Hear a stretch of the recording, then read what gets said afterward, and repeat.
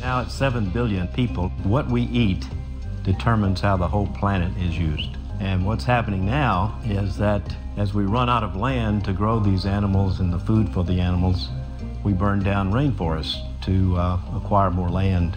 And the number one cause of all of that is our food choices.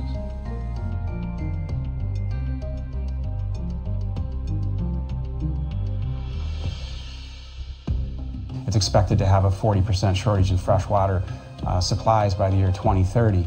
We have, again, irreversible loss of biodiversity, ecosystems, and extinction of species faster than we've ever seen before for the past 65 million years.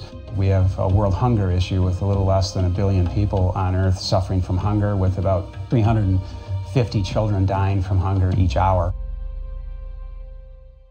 You might be asking yourself, how is all that possible?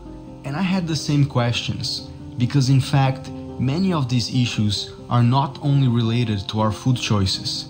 Many are very complex problems with several social, political, economic, and cultural variables. But here are some intriguing facts. 70% of our arable land is used to grow crops for animals and not humans. It takes on average 2,400 gallons of water and 12 pounds of grain to make 1 pound of beef. 5 million acres of rainforest are destroyed every year so companies can graze animals and grow food for these animals. The excrements of 80 billion land animals killed every year for food are not treated and go back into our water basins and our oceans, creating a lot of pollution. And these are just a few examples.